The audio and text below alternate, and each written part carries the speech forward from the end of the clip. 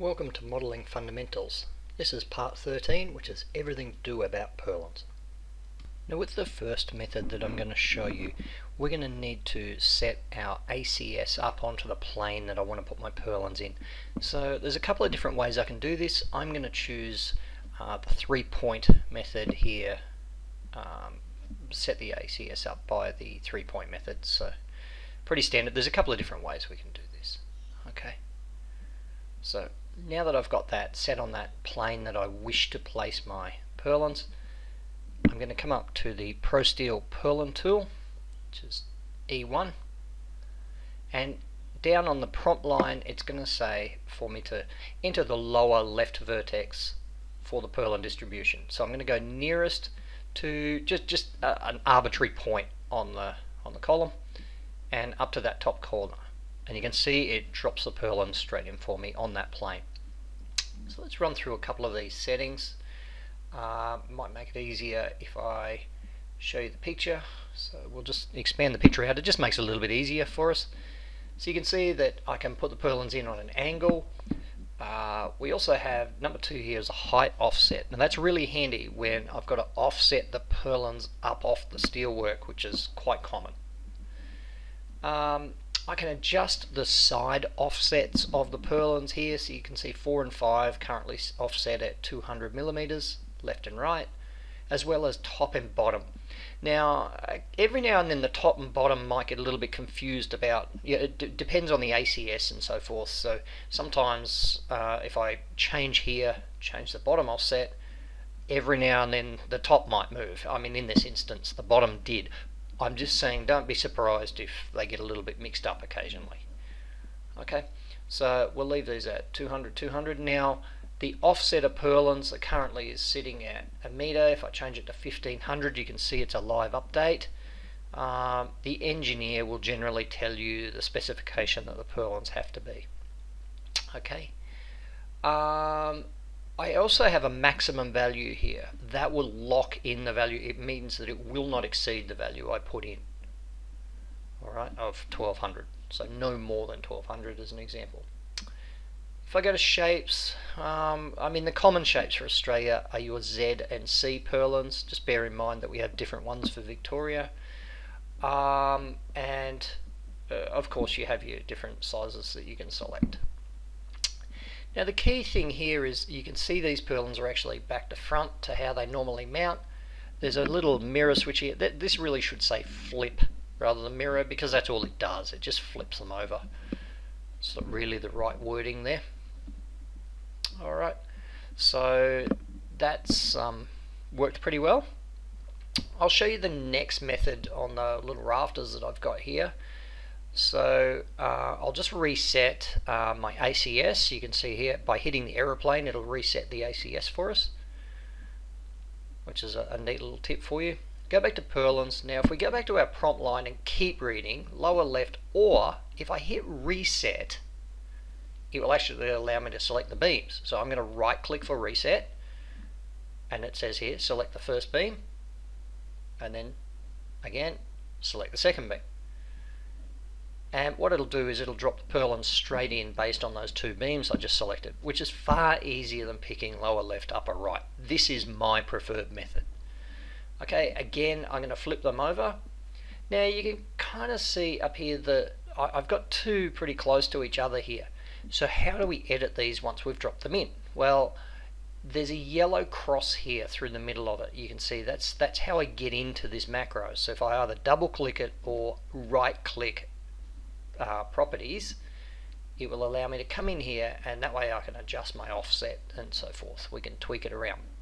Alternatively, you can remove the yellow cross and move them around manually. Alright, it's entirely up to you how you want to deal with this. So, and you can sit there and fudge it till you get it right. Bit of room there for the sheeting, as you can see. Okay. Other neat little functions that we can use with the purlins is we can actually run them in like joists, like run them in the cavity. So I don't really have any settings here for this at the moment, so what I'm going to do is I'm just going to muck around with some settings here for you. But instead of the height offset, we we need to actually make it a negative offset, offsetting it into the shape. So top of steel should be minus 203, not 100. And if I go object view centered, it's a little bit hard to see. Once we start getting a few little objects and bits and pieces in here, it gets a bit hard to see. Top of steel. So I'll leave it at top of steel. That's sort of where you'd run the sheeting across. Okay, you can see I've got my left and right offsets here, which I'd probably want to pull those back to 0, if you know what I mean, so that they just start inside the steelwork. An automatic connection will tidy all the rest of this up. I just don't want too much overhang. So if we go to connection, I have the option here to do both ends, and I can actually place shear plates. I need to have a shear plate template. Now you do have one in the standard build. I can't recall which one it is. I'll pick the horizontal connection, just see what that does. There's a fair bit for it to do here. It's doing both. It's connecting both left and rights up at the same time. Yeah, now that one's coped, so it'll be the other one, of course. And we'll let that update itself. Yeah, so I understand that's not perfect for a Purlin connection. It was all I have, but as an example of what you can do with it. Now it won't do Purlin cleats like this automatically, but what it will do is it will do that. You can see the shear plates, web angles, and end plates. Alright, so you do have some options there for connecting up, and they're particularly good for doing floor, sections of floor supports and so forth. Now the reason we can't see our objects there was I still have my clipping planes on. Aeroplane fixes it all up. Aeroplane 1. Alright, and now that I've actually got that setting in, now it should make it sort of pretty easy. I'll tell it, don't forget to tell it, hook it up as per those shear plates. I was just thinking, there we go. Righto. Okay, so again, the connection's not perfect because I didn't really have a template for it. I would have wanted 4.6 bolts, and the the hole spacings and stuff are going to be wrong. But using the template that I had given for that, you get the idea of where we're going with it. Now, a little something else I want to show you is if I had two different sized rafters and I was to right-click and select my objects, it's not going to put the purlins in the right plane, because what it does is it works on the centroids of each object. So you can see I've got one big rafter and one little rafter here. Alright, so you kind of get a bit of an idea there. It's running up on top and it runs into that other one because it's based on sort of centroids of the object.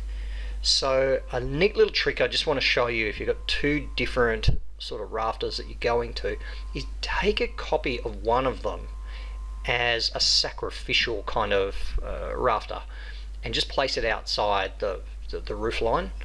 That way I can go reset, pick the sacrificial one, it puts it in on the right plane. I'll just set this template up, there we go, and then get rid of the sacrificial one, okay, and sort of move your purlins across. That's now sitting across the top of all the steelwork. So a neat little trick there for you, okay. So the next thing we want to have a look at is we want to mount these purlins up, or connect these purlins up using a Purlin cleat connection to these rafters. So into ProSteel, Purlin cleat. Okay, part one is we select our purlins. I'm just holding down the control button, accept, and then pick your two rafters while you hold down the control button, accept, and it will run through and put the connection on. Now we have several different connection options here. We have a Purlin cleat, which is standard for Australia and New Zealand.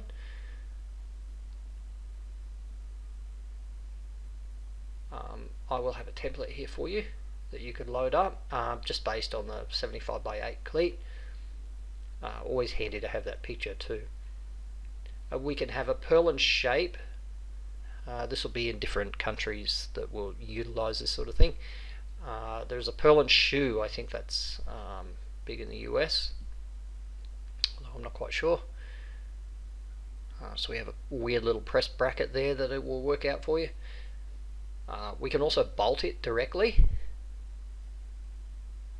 Okay, but the Purlin cleats are our standard thing in Australia and New Zealand. Okay, we can use polyplate here if we use a shape, a non-standard shape. We can offset our Purlin cleat if you were to have it on a piece of angle or something, and just follow the numbers to populate your offsets and so forth that you need. Now, one little tip here with the bolting while I think of it, with the 4.6 bolts, we want to use a 12mm Purlin bolt in an 18 diameter hole, which means I'm going to need a 6mm work loose. So just be mindful of that when you're putting in some of these figures. Okay, work loose is always the clearance on the bolt. So once we've got our settings right, it's pretty quick to drop all these guys in, select, accept, and in they'll go. So pretty straightforward. There you go. And I do these in 2 sets, like I'll do the roof and then I'll do the walls. Okay, I don't do them because there's a little bit of confusion in that corner there with what supports what. So I always break it up into two defined sort of sets. Alright, if you expand this down, we have our Purlin fly brace. Let's have a look at our Purlin fly brace. Our Purlin fly brace will ask us for the support shape, which is our rafter, to our Purlin, and you can go left and right if you needed 2 fly braces. I've only got 1 in this instance, so I'm just going to go left. Okay, but if I went left and right, it would put 2 fly braces each side of the rafter.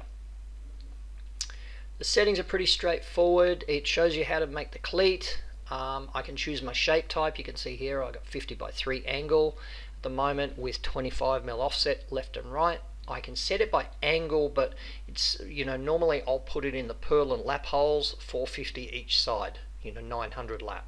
So I don't base mine on angle, I base mine on distance.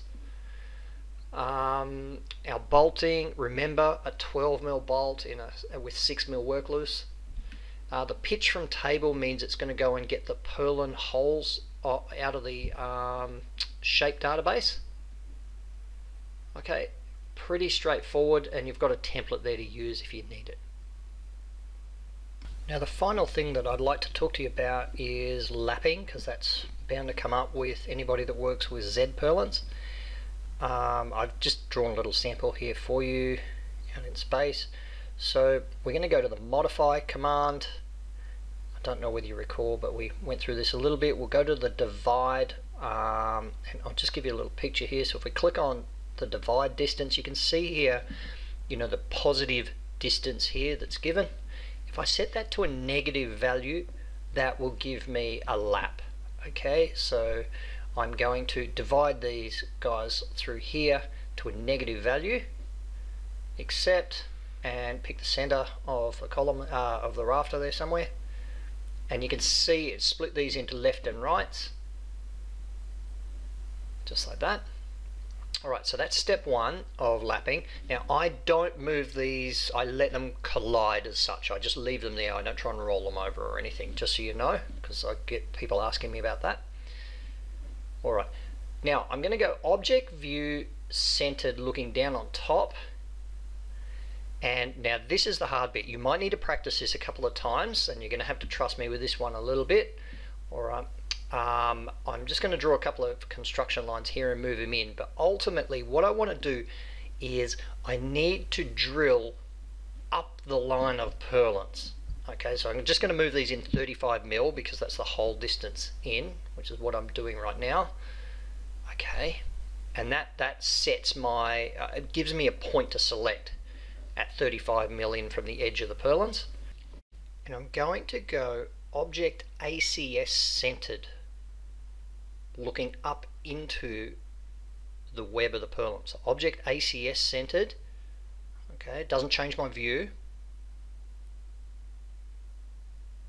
And I'm going to choose this guy here, so I'm looking up the line of the purlins. So the X and Y here, I can't see the X and Y, but the Z is coming out this way here. And remember, drilling is going to drill up along the Z, so it's going to drill up along the line of purlins. So I hope I've sort of made that clear. don't think I've got a Purlin drilling set here. No, I'm not. So just if you want to try this, I don't want to go across along the shape. That's along the shape. I don't want to go along the shape, so I'll set a 1 here, just as per the drilling